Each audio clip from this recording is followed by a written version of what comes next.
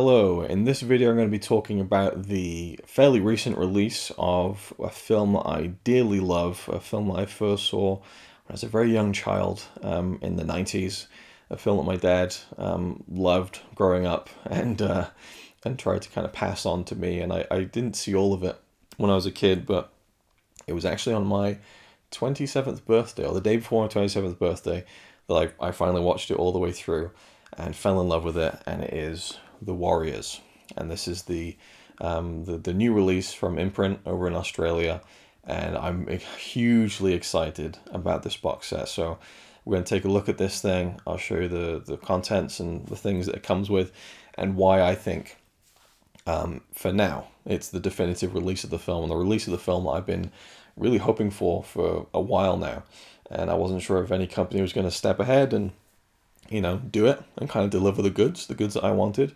But we're going to get into it. So first and foremost, before I talk about why I think this set is so great, I just love the packaging.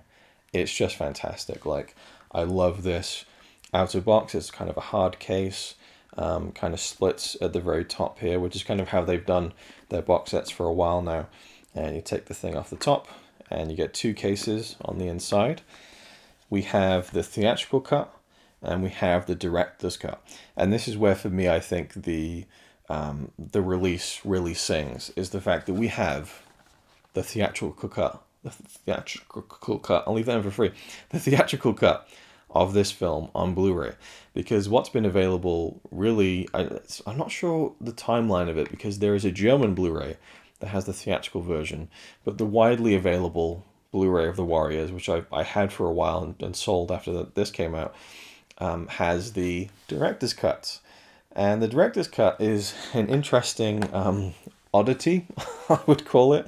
And I've talked about this before. I did a video conquering my collection about The Warriors. I reviewed the Blu-ray that I had before, the kind of HMV retro style one, where it was, I think it was 2005 director's cut from the director Walter Hill, and it kind of, you know, it brings in these comic book style panels which look very 2000s-y, you know, and very much like done in Photoshop and a few filters laid over. Like, it doesn't even seem kind of hand drawn or anything. And, you know, Walter Hill always felt like this was a live action comic book, and he wanted to visualize that in the movie. And so that there, in like scene wraparounds, when we cut to different points of the story, we get this kind of, everything turns into a comic book page. And for me, it's kind of garish and kind of takes me out of the gritty 1970s feel of this film. I mean, when was it released? 1917? Yeah, 1979. You know, and suddenly we're seeing like 2000s level clean digital. You know, if this was like a comic book that was drawn, you know, and it was like filmed on like 70s film stock, and the page is flipped, I would like it. But it's very digital and clean and clinical. It doesn't fit with the tone and the feel and the grittiness of the rest of the film. Even the final shot of the film where they're walking away on the beach, you know, it cuts to a comic book panel, and we don't get to see the rest of the final shot of the film. It ends on that, and I don't like that, you know. And it's not the version I saw the day before my 27th birthday, and I think I watched it on Netflix with my friend Dan. And I just thought, wow, I'd seen a lot of it when I was a kid, but it was just, I loved it. I just love the feel of the film. Like, it's these gang. I mean, don't really need to review. I'm really talking about the Blu-ray more than the film itself, but in a nutshell, you know, it's a gang movie, New York City. You know, one of the big leaders has been killed, and kind of our heroes have been framed as the killers, and they're on the run across New York City at night to get to Coney Island. They're going on the subway, they get stopped by other gangs, and every gang's out to get them. It's just it's a constant thrill ride.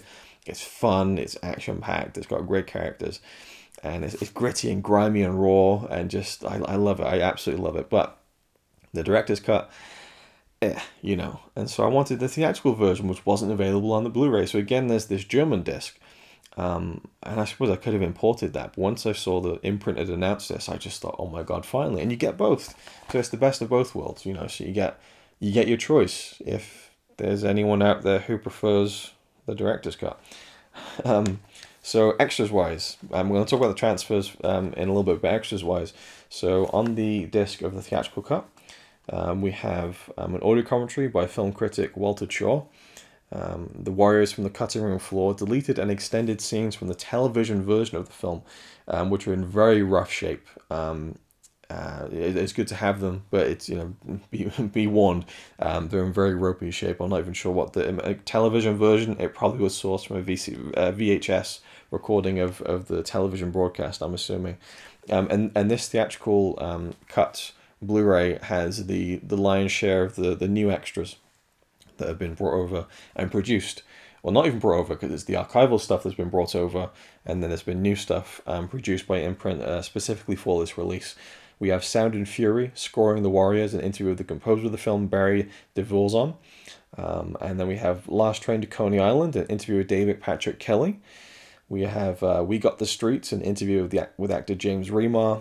Nowhere to Run, an interview with the actor Dorsey Wright. And these interviews I absolutely loved. Like, it was just great to see them again. And it's something that a lot of boutique labels don't do as much, and it depends on the actor, I suppose, and their availability and their fee, I suppose. I don't know how it works exactly, but, you know, I love the Eureka Massive Cinema Collection, but they very rarely will get an interview with someone who was in the film. You know, Arrow Video tend to do it, Criterion tend to do it, but, like, I was really surprised that a label like Imprint was able to secure like 3 interviews with, like, you know, some of the main characters of the movie, and then also the composer. So you're getting a lot of really good you know, extras content produced specifically for this release in 2022. Then there is a featurette called Literally Classic, The Ancient Greek Roots of the Warriors.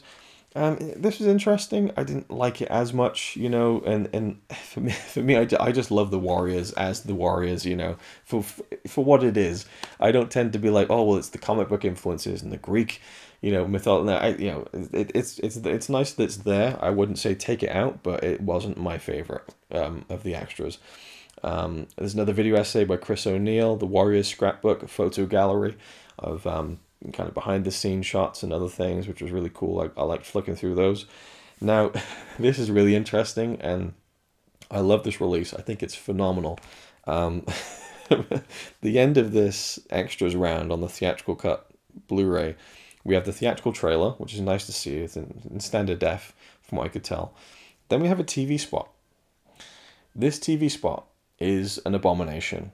I don't know who did this. I don't know who remastered this, whether it was Imprint or it was given to them like this. I'd love to know the story. It's an abomination. What's happened is it's basically what Peter Jackson did to the Beatles Get Back, which I loathe. Like, the documentary was incredible editorially and what's in it. The visuals were awful. It's this AI upscaling technology where a computer looks at an old piece of footage and kind of pieces together what it might have looked like if it was higher quality. And you really need a good source to begin with. And that's what, you know, Peter Jackson had with the Beatles documentary. And so, you know, most people don't really notice the difference, but when we really look at it, their face is all waxy and it's really distracting. This TV spot, I think I found it on YouTube, and it looks a whole lot better than it does on the Blu-ray. I mean, look at this. Look at his face. Like, that that is supposed to be a human face. And then the end of the TV spot, which is, you know, the end of the theatrical trailer. So here's the shot from the theatrical trailer. Now compare that to the TV spot. Like, what is that? What? I can't. I don't. I would love to know who did this and ask them, why did you do this? Like, who ran this through the AI upscaling program and went, that's going on the Blu-ray? Do you know what I mean? Like, it's just, it's like DNR times like 1,000. Like, when people are complaining about Predator having the DNR slathered all over it and every character's face looked waxy and stuff, this is that times 1,000. Like, it just, I don't know. The good thing is it's just a short, like, I think it's like a 45-second TV spot, or maybe even less than that. But it was just like, why would you do that? You know, the theatrical trailer isn't in HD and it looks good and it's nice to have it, but the TV spot was just kind of like, what happened there? You know? On the director's cut, we have brought over, I believe, all of the it's all the special features from the regular Blu-ray that's available around the world, I believe, in America and the UK. Introduction to the new version of the film by the director and co-writer Walter Hill, and then the 4 featurettes The Beginning, Battleground, The Way Home, and The Phenomenon. These are really good featurettes, by the way. You get most of the main cast there interviewed, and it's just a really good look back on the film, if reframed in this kind of new, you know, comic book kind of version of the film. Which, to be fair, like the comic book inserts, they are garish, they are kind of distracting to me, but they're not, they don't cover the whole film. Like, it's just like certain scene transitions. It probably amounts to about maybe a minute and a half of footage, perhaps, if that. But I just like not having it there, which is why I was dying to get the theatrical cut on Blu-ray in high definition. And finally, you have another audio commentary on the director's cut by author and historian Chris Poggiali and former editor of Fangoria and author Michael Gingold. If I pronounced those incorrectly, I apologize. So those are the two discs and versions of the film. How do they look? Well, the director's cut obviously is going to be the same, you know, pretty much the same master we've seen on the previous Blu-ray, which is good. It looks good. But the theatrical cut, it looks better for me. In terms of the grain or like the picture quality, there isn't really a huge uptick, if anything really, but the color grading is warmer to me, not as cold, feels more filmic. I'll show you some comparisons here on the screen. And also, I think that you can see in certain shots that there's been some cropping on the director's cut. So the theatrical version, you actually see a little bit more of the frame. Now, from what I also understand, the German Blu-ray of the theatrical cut has slightly more, you know, so the imprint version is cropped an infinitesimal amount, but it's also not in every single shot. Like, I've gone through the film, not shot by shot, but obviously I don't have the time to do that, but it seems to vary. But generally speaking, there's a little bit more of the frame visible in the theatrical cut disc, and also for me, it just looks better. Just the color grading of it just looks a little bit better. So happy days for me. As a fan of this film, I loved revisiting this again. Seeing the theatrical cut was just a blast to not worry about the comic book inserts. Because, yeah, the running time for the director's cut is 1 hour and 34. The theatrical cut is 1 hour and 33. So, you know, it's about a minute extra of these kind of, for me, needless. I mean, I'm all for the director. It's the director's movie. You know, that's what he wants to do. That's all the power to him. But I do think that you should offer the theatrical version as well, because, you know, that's how it would have been seen. So, are you getting a transfer here that blows you away? No, but it looks really good, and I think the theatrical cut looks better than the director's cut. You get all these extras, and I love the box. I mean, the outer box as well. You know, that front image there is just, I love that poster image, but just having it on the kind of the black box, even the title on the spine, and just the red and black. I love red and black as a kind of color combination to begin with. Even just looking inside where it's all red, I love that attention, because it could have just been white on the inside, and it just, you know, when you put the cases back in, it just has a nicer look to it, and it's the attention to detail, I think, that's lacking in some boutique labels' presentations of their packaging. A nice image on the back there, along with the tagline. Between them and safety stand 20,000 cops and 100,000 sworn enemies. They got one way out, one chance, one night. So very dramatic, but, you know, I love the look of this box, and then even down to the presentation of the single Amaray cases. You know, this is honestly one of my favorite editions that I own now. It really, really is, and yeah, I just love the film. So, The Warriors from Imprint, fantastic release. Love the new extras. They're really, really fun. And, you know, I haven't listened to the commentaries yet, I will say. And that's something to delve into at a later date. Maybe rip them and listen to them as podcasts, as I tend to do. But yeah, absolutely phenomenal. It is pricey. That's definitely been a point of contention. There's no getting around that. It all depends on how much you love the film, I suppose. And if you're willing to cough up that much, I would love to get the Imprint box set of collaborations. It's just, it's way beyond my budget. Yeah, I'd love to have it. I'm never going to be able to afford it. And that's an 8-film box set, you know, of films I haven't seen. So I can never justify. If there are 8 films I loved, then I'd be all over it. But I think it's 8, might be 6. But regardless, you know, it's a multi-film box set. And there's only certain things I will, you know, kind of blind buy to that degree, especially now. I've kind of calmed down a bit on the extravagant blind buys, but, you know, with The Warriors, I think it is worth it if you're a big fan of the film.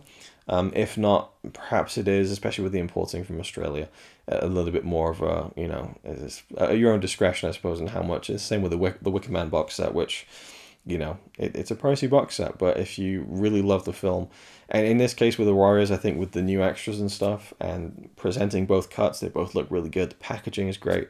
For me, it's a double thumbs up. So thanks for watching. Hope you enjoyed. I want to do more videos like this if I can. Just kind of reviewing a Blu-ray, kind of briefly, and kind of just rattling through some of the extras and the packaging. Let me know if you like this new style of video or not, and I'll see you in the next one.